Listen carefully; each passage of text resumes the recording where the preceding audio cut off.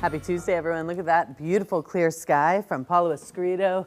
Looking at Soledad, where earlier we could clearly see the lights. Now we can clearly see the river squiggling through the Salinas Valley. Nice and full, not too full. It's really been at a healthy level for much of this winter, as we've seen some clear days, some rainy days, and we've just been stuck in this pattern. Really nice variety. Today, one of the sunnier days and warmer days, but look at this from Embassy Suites Monterey Bay. You can see just a very thin, shallow layer of the marine layer right there. Just some fog over the Monterey area. That's only going to be for another couple of hours, and then we'll see lots of sunshine. 45 degrees right now in Monterey, mostly 40s across the region, some low 40s in our valleys, some 50s near the coast, 52 for Big Sur, 49 for San Jose to San Francisco, so still a little chill up there as well.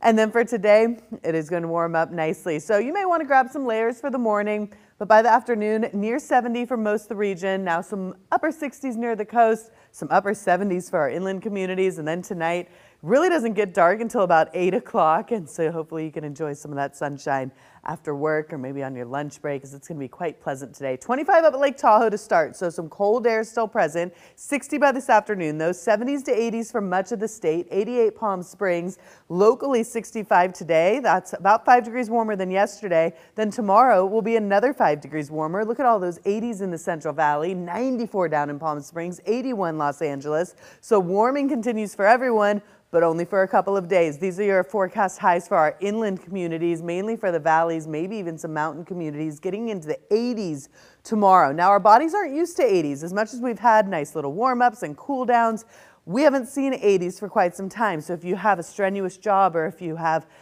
any sort of workout, if your kids play sports on Wednesdays, it is going to get hotter than we're used to, especially inland. So keep that in mind.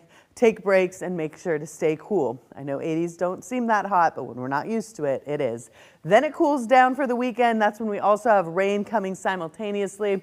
I've jumped up to Friday. That's when we're tracking this system to get closer to the coast. As of right now, it does not look like we're going to see rain on Friday. That could hold off till Friday night or even Saturday morning.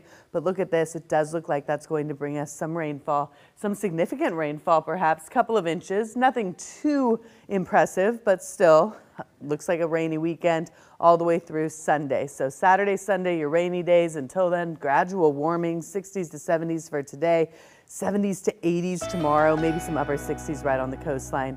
And then you can see that chance of rain for the weekend.